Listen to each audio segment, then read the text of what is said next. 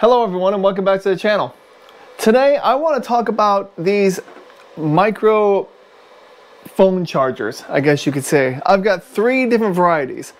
I've got this big massive one which is from Grid and it is 45,800 milliamps of capacity in this thing. It also has a small solar panel. It also has like a crank, so there's multiple ways of charging it. And it actually has the cords built right in. You know, this thing is actually pretty nice, and it has a couple of lights. You know, so it's full featured, but like, is it really, 45,800 milliamps? I mean, that is at 3.7 volts. So what that equates to is that it says it's 169 watt hours is what it is. And so we're going to be testing all these. I'm first going to plug this one in. I'm going to see what the true capacity is, because for some reason, I just don't think that any of these are what they say they are, or really even close. So I kind of want to find that out. In full disclosure, they are not brand new.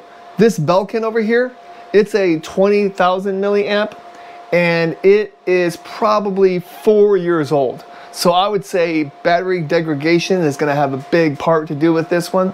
But this Grid, and then this 15,000 milliamp right here, these are only about a year old. So they should have minimal battery degradation. So, you know, let's just say this is 169 watt hours. Let's just say we take 10% off of that. So let's go ahead and put it on my tester, and then let's find out the capacity for real.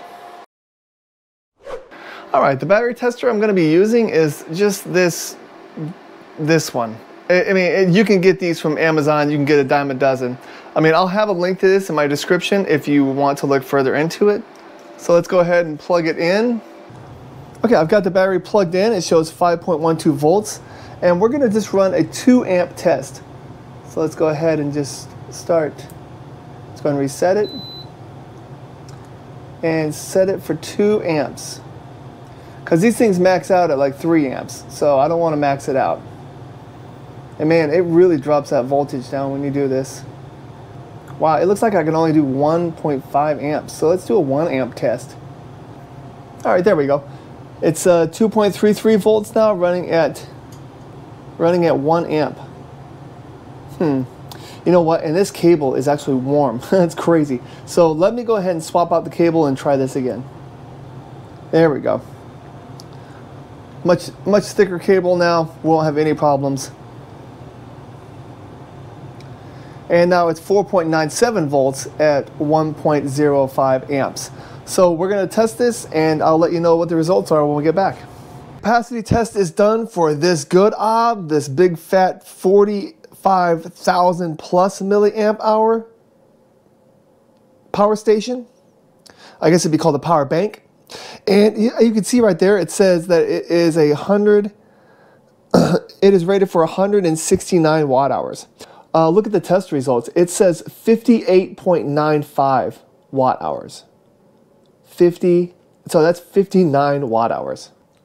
Now that's only 35% of its rated capacity. And like I said, I've only had this thing a year. And I know that if you use your item a lot, the degradation will go faster. I've used this probably 10 times. I mean, it should be rated for 500 times before we get down to like 80%.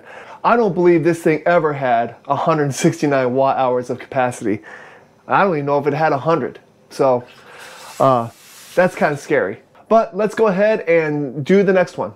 All right, the next one I'm going to be doing is this off-brand 15,000 milliamp hour battery bank.